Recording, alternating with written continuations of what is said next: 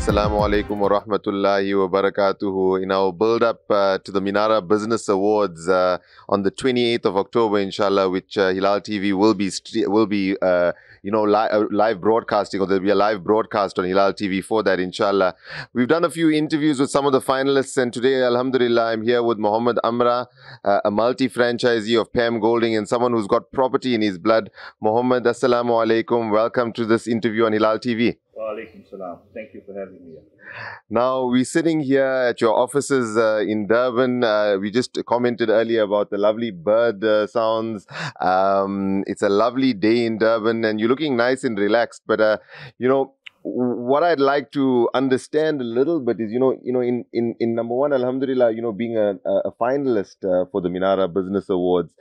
And being an icon, I think, of people wanting to go on the entrepreneurship and the business journey. I'd like to know a little bit about your story in getting to where we are today, inshallah. Okay, so after my matric, I went to study medicine, surprisingly, and then I did not complete that, and then I joined a company in Newcastle called North City Wholesalers. And I spent 10 years with them, and that's where I learned a lot of my entrepreneurship and my business, the way to run a business.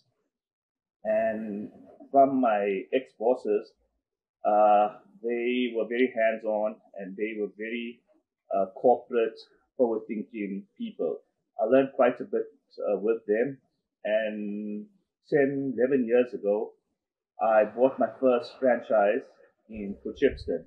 You must remember, in 2008, there was a huge property-related crash in the world. And, when I was buying the franchise, a lot of people did say that, you know what, I'm going into something whereby you're not going to make it, and it's a difficult industry at that moment. And I decided just to follow my Your gut. and my gut, and continue the journey. So it was one of the smallest territories that I bought in the entire group. It was from one river to the next. What made you get into property? Like, where did you see the opportunity? So I did do quite a few projects for my ex-company, Okay. and managed a few of their properties, Okay. and did the project management for the company. Wow. So from there, I was able to grasp a lot of legality on property, to engage with municipalities, and I had that. But it's as you go along, it's a journey that you learn every day. And every day you are learning something. It's not that with the laws, it's changing every day. Legalities are changing, and it's a journey. So it's not that you learned and knew everything and joined. I ticked the box to own a franchise, but every day you learn something. And subsequent to that, when I joined Pam Golding, a lot of people were exiting the industry, and that's where I saw the opportunity to pick up the few crumbs that's left around and build from there. And the following year or two, I was the franchisee of the year. Wow. And subsequent to that, for the last 10 years, I was franchisee of the year for about 6 years. And then I bought another franchise in Pinetown. And from there, I grew to Westville. And then from South Coast, I extended my territory in the South Coast. So I owned from Mchilumi right to Margate and right through to Hardin, huge territories. And in Durban, we've got from Durban Beach right through to Westmead, New Germany. So huge territories. We also do Chatsworth. And tell me, I mean, that's an unbelievable story, but what we need to learn in our businesses generally is scale. So you tested, I think, from what I understand, with Chile, it worked, or that that Margate area. But how were you able, and what lessons could you give people looking to scale businesses? Because Shukr Alhamdulillah, you seem to have scaled your business very, very nicely over it's a relatively short period of time, 12 or 13 years. I think the most important thing in the business that we in is service. Mm. You have to be service orientated, and from there, a lot of other things follow. And to understand economy, to understand how people are thinking with property, there's always people dying, the divorce takes place, and people unfortunately become in debt. So when that happens, there's always an opportunity to sell a house or buy a house. Mm. So those who have funds, so you just need to identify those markets and those places. And the biggest thing is to build relationships with people. Mm. And with relationships that I've built with people, I was able to grow. And that's not a once-off relationship. And it's not about money. Yes. You don't ever work for money, right? Money is an enabler. You need money for living, but that won't make you wealthy. Mm. Wealth is today, the most important wealth is relationships. Mm. That you could, people, when they want to buy or sell, they will contact you or they'll contact your team because of you. I love what you said, and I think there's some great business lessons to be learned there. Relationships, people. Let's talk a little bit about people. Obviously, building a business like this, you need to have a great relationship with your colleagues and people that work with you. Talk to us a little bit about that and how you managed to build, motivate, nurture your teams over the year. Because I think the biggest part of a property business is the sales team, right?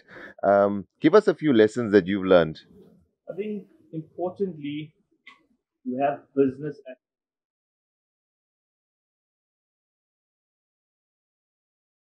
into business acumen. It's EQ, right? The reason you need that is during any business journey, you're going to have challenges. Mm. It's huge challenges. You've got labor challenges. You've got cash flow challenges. There's so many challenges that you come. And if you do not have a good mindset, you will not be able to overcome those challenges. With that, you need the right people around you. And you don't need people that will demotivate you, suppress your thoughts. You need people who will build on it. Mm. And with that, you need the right people. So in my circle, I keep very motivated people that I can pick up the phone and we talk about only about how to motivate each other and Yes.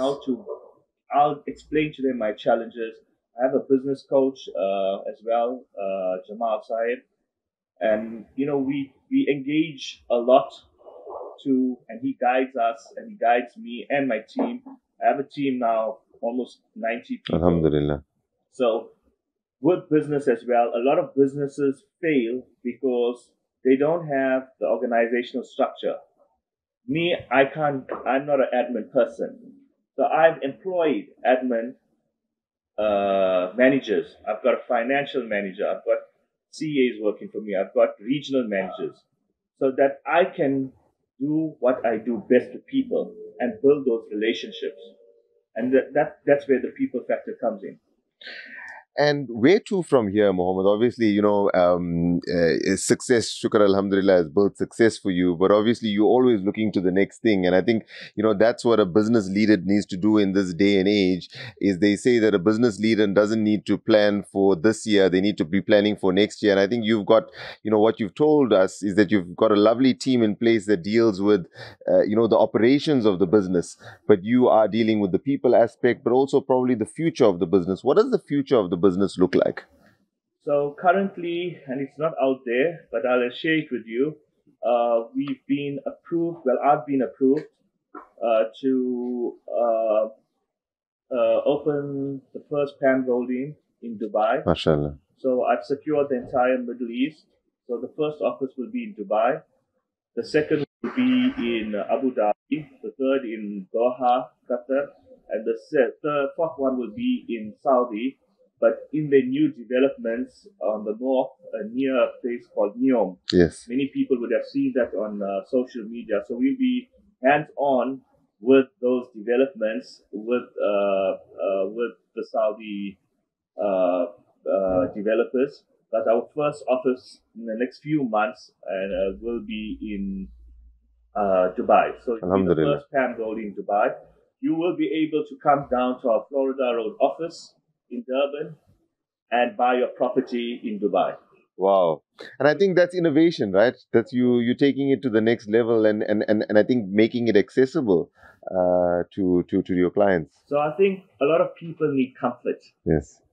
And Dubai is a growing economy. A lot of migration is happening there. With the instability of the world, especially with the war in Russia and Ukraine, there's a lot of opportunities that happening in these stable environments. So I think there's opportunity here. In the last 10 years, they've had good growth. I had this opportunity 5-8 years ago. And if I took that, everyone say Dubai is going to crash and so on and so forth. But I think you need diversification. You're not saying to leave South Africa, but you need diversification. You need a hedge. You need to hedge your bets today. If you are able to have that hedge, should anything happen here, you have some security somewhere else. Yes, definitely. Mohammed, well done again on being one of the Minara Business Awards finalists. We wish you all the best, inshallah. And any parting words? You've given us some great lessons, as I've continued to allude to in the interview. But any parting shots and words of advice to, would-be entrepreneurs or people looking to get involved in the business world, inshallah? So I think in real estate, there's always opportunity, right? If anyone wants to join or wants to learn real estate, our doors are open. They should contact me or my team, and it's a very everyone who comes into real estate and who makes it, right, say that they would have rather done it a long time ago. But like everything, there's a lot of work. Nothing is easy, and there's no shortcut to success. I have a last question that I've just thought about, and I know the viewers and anyone watching this will be keen to understand it. I've done a lot of research recently into entrepreneurs and what the best age of entrepreneurship is, and obviously there's diverse views. But you entered the business world as an entrepreneur on your own fairly late. Do you think that made you a better entrepreneur or businessman, having known and understood and trained, as you said, in a very nice environment prior to that? Do you think it made you better at what you are today? I think I take my journey from the time I started my previous job with North City.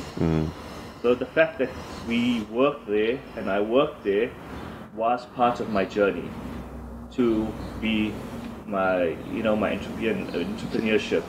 So it's not that I started late. I would say the day I stepped in there was my start of my journey. Alhamdulillah. And I think that's a lesson, is there's no right time, as you would say, and there's no science behind the time as long as you start. And I think that's the most important thing. At some level, inshallah, try and get involved in your own business or as an entrepreneur. And I think we've got no better role model than I'm sitting with Mohammed Amra from PAM Golding. Thank you so much for your time today. And as I said, we're wishing you all the best, and we'll see you at the Business Awards on the 28th of October, inshallah. Thank you. It's a pleasure speaking to you.